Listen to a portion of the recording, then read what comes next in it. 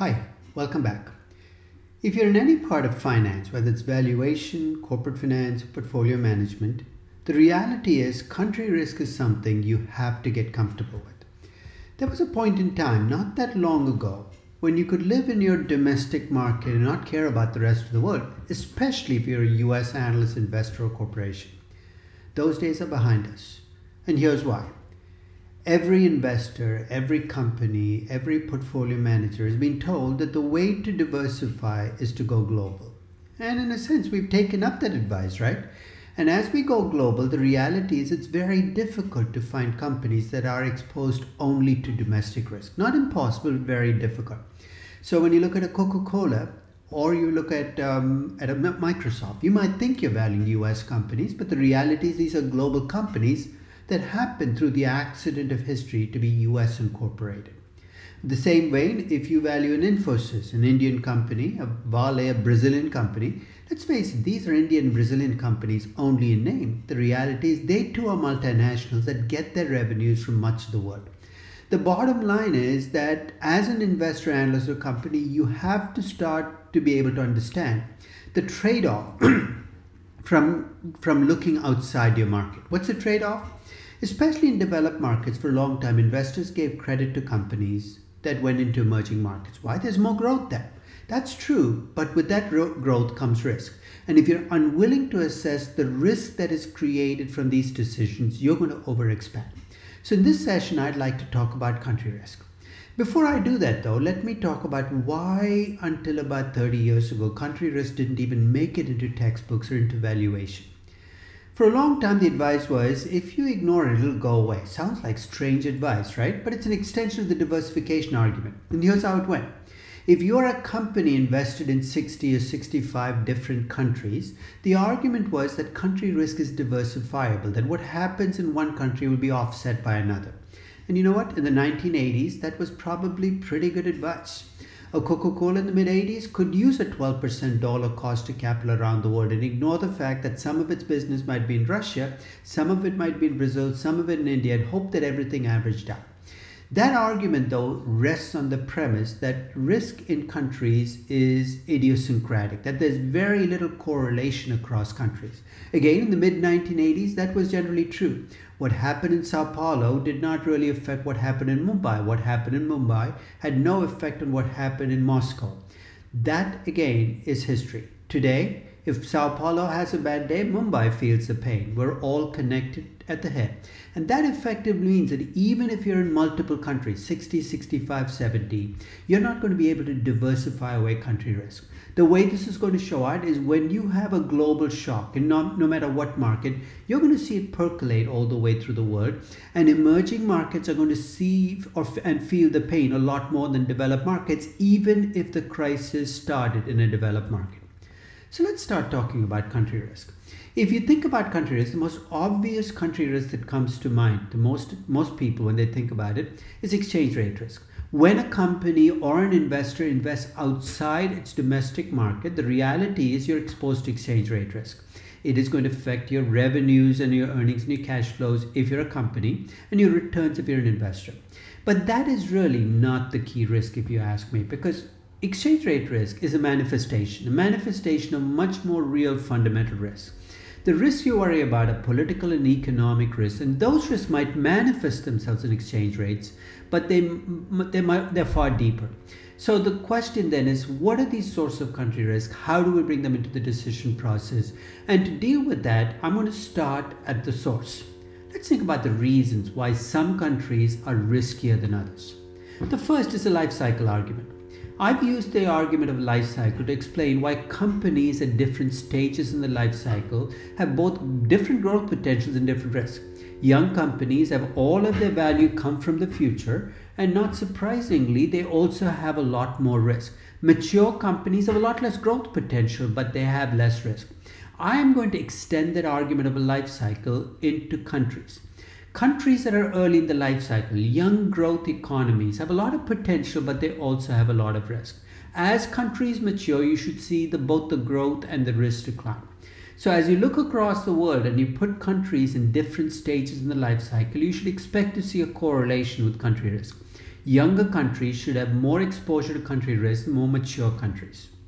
Not always, but most of the time. Second, let's talk about political risk. It is a reality that in many markets, politics and governments add to the risk in that market. How? By changing regulation, by affecting laws, by the process of running the business. There are many ways in which political risk affect countries, not only through the economies, but there are measurable dimensions on which you can capture political risk. In fact, let me talk about two. One is, while this is not always the case, in general, countries with a lot of political risk, a lot of political instability, also tend to be countries with a lot of corruption risk. Second, in general again, while again not always true, countries with a lot of political risk also tend to have more exposure to violence. So let's talk about how the world looks in terms of both corruption risk and violence. This is from an entity called Transparency International that measures corruption across countries. So don't jump down my throat if you don't like the way your country measures on this corruption index. But they capture a corruption index. And in this corruption index, you can see the world as it's described. The green parts are the less corrupt parts of the world. And as you move towards the redder parts of the world, you're going to the more corrupt parts of the world. I've listed the least corrupt and the most corrupt countries according to Transparency International. In general, there are no surprises. If you operate in Northern Europe, you're operating in pretty non-corrupt parts of the world. You operate in big chunks of Africa and Asia, and Latin America, you have to deal with corruption at some level. You're saying, who cares? If you're a business operating in a country, having to deal with corruption is like having to pay an extra tax. In fact, I've argued that corruption and bribery are the equivalent of an informal tax that you pay on top of a formal tax. In countries with a lot of corruption, your 25% tax rate and operating income very quickly could become 45 or 50%. Second, let's talk about exposure to violence. From what? From war, from terrorism, from internal crime.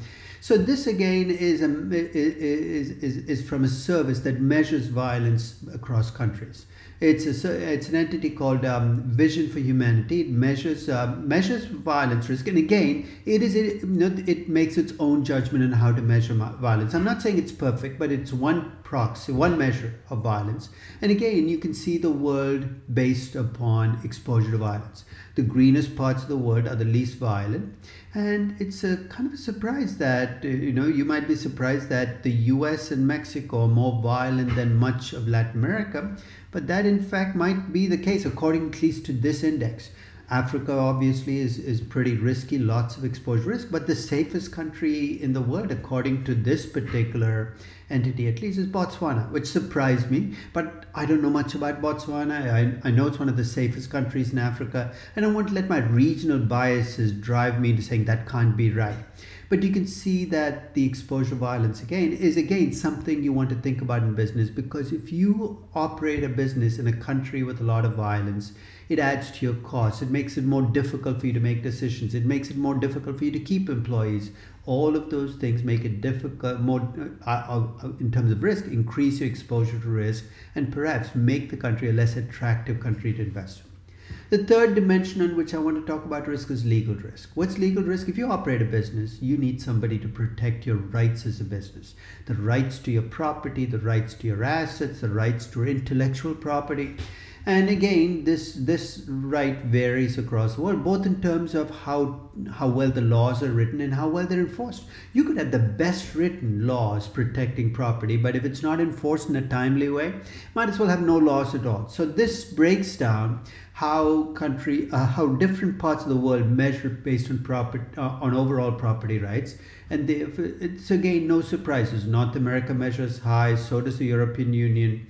But there are parts of the world where you can see, Africa for instance, where property rights are not highly respected. And that again makes it more difficult, both as a business, as an investor operate, adds to your risk. Final measure of risk is to the degree that a country is very dependent on one or two commodities for the bulk of its of its success as an economy, you're more exposed to risk. Now, this is not always a choice. If you're a small Latin American country, you might be, whether you like it or not, very exposed to copper prices. Nothing you can do about it, but it does increase your exposure to risk. This is from a UN organization study of how much economies are dependent on one or two commodities. And again, you can see wide variation across the world, with Latin America and Asia revealing, especially Africa, revealing a very heavy dependence on one or two commodities for the bulk of the GDP, making them more exposed to risk. So in summary, there are lots of fundamental reasons why risk varies across countries. And in a different way, what I'm saying is, if you're an investor, the kind of returns you should demand in the country should be determined by these fundamentals. So let's talk about measuring country risk. There are broad measures of country risk which try to bring in all these different fundamentals. They're country risk scores.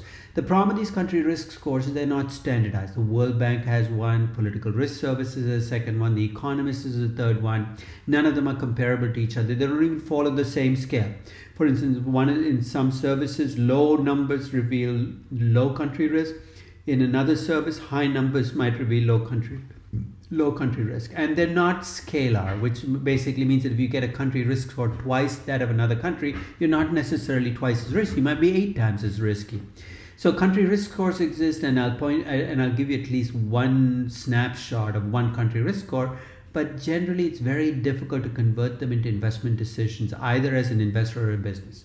There are financial market measures of country risk. You're saying this is good, they're going to be easier to incorporate. That's true, but they tend to be narrower. They tend to be focused on default risk. In particular, there are sovereign ratings.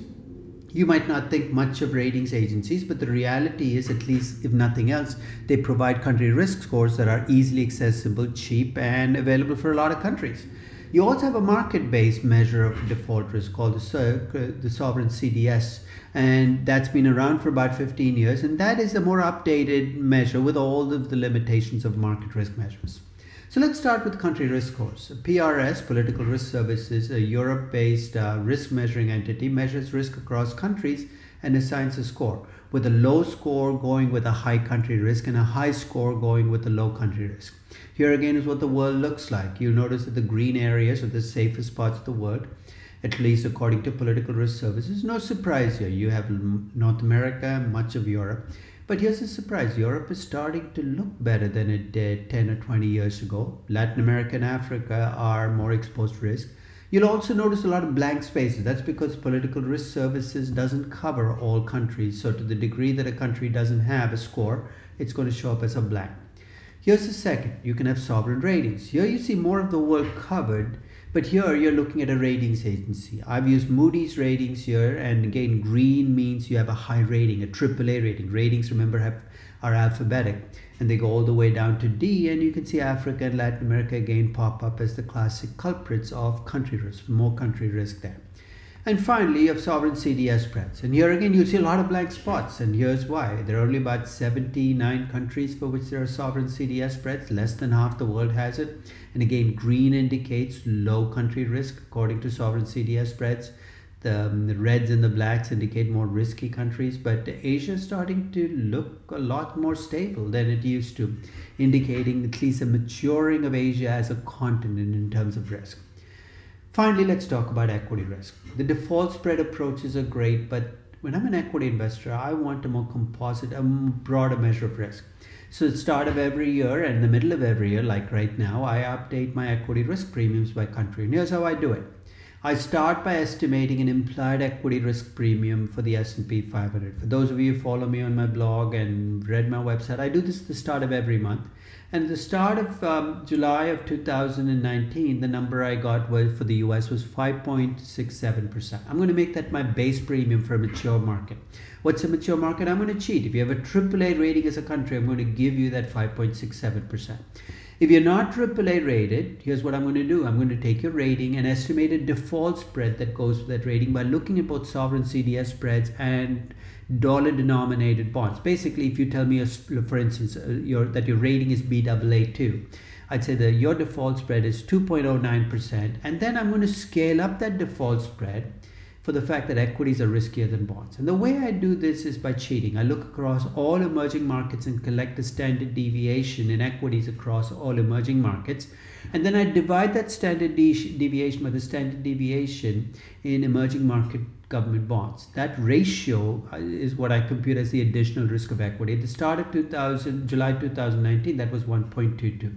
So here's how it would work out. Let's say you have a country with a Baa2 rating, and let's say the default spread is 2% for a Baa2 rating. 2 times 1.22 gives me 2.44% as my additional risk premium for the country. I'm going to add that on to the 5.67%, and I'm going to get 8.11%. That is going to become my equity risk premium for your country. And I repeat this for every country. So what you're going to see on the next page is actually my world as it looks in terms of equity risk premiums. Again, green indicates lower equity risk premiums. So you're going to see, of course, North America, Europe, and again, Asia is starting to look greener. And Africa and Latin America, no surprises, remain hotbeds of country risk in terms of having higher equity risk premiums.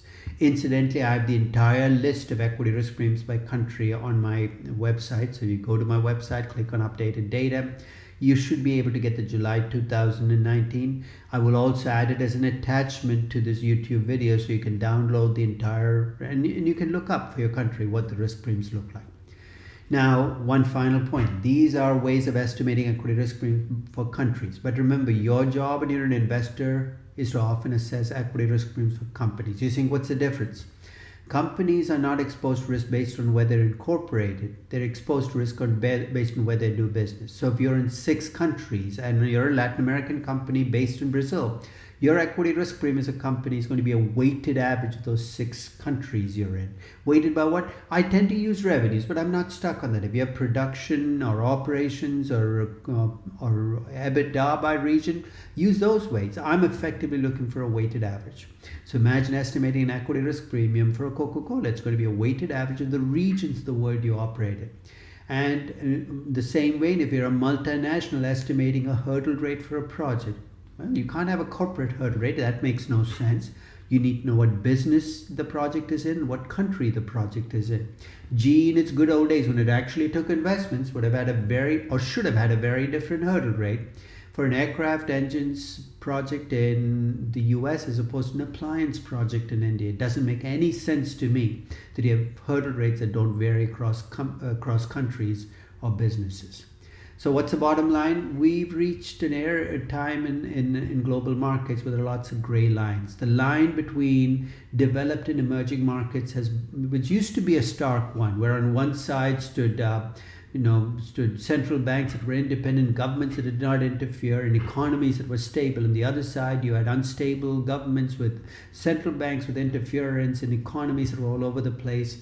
Well, that might have been the pre-2008 world, but in the world that we live in, there are lots of gray shades of gray. And there is a convergence, at least on some dimensions for us. That said, though, those people who think that that convergence is complete and use one equity risk premium around the globe, I think are asking for trouble. I think both companies and investors have to accept the reality that though we have converged as a world, there are still wide differences across countries, and the type of investment return I would need. I mean, and I'm holding currency short. I'm holding currency fixed. The kind of return I would need to make for a Nigerian investment still has to be much higher than the kind of return I would need to make for a Swedish investment. And that seems like common sense, but it's amazing how much pushback you get on that basic phenomenon. So I hope you've enjoyed this session.